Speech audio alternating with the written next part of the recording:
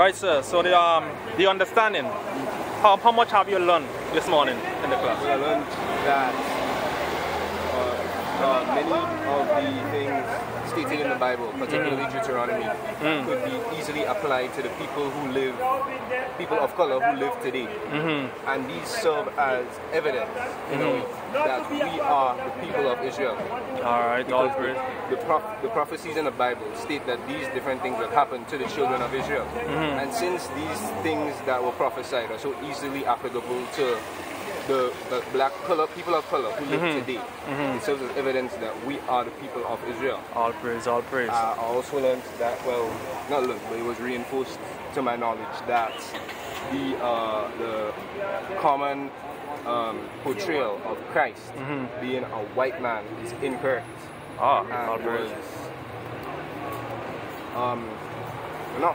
Forced, you could say forced, and created by powerful white men during the Renaissance period. Previous to that, we would know that portrayals of Jesus Christ was black. All these serve as ways to confirm that black people, so-called black people, and the people of Israel would be somewhat under the other all praise. So the next question, So the next question for you now, as earlier on a lady passed and she said, well, you know, we teach hate.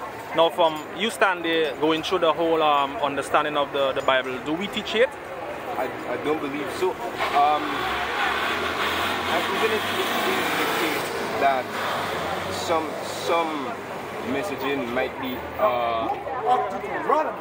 somewhat negative towards other people. Hate, I think, is a choice. Someone could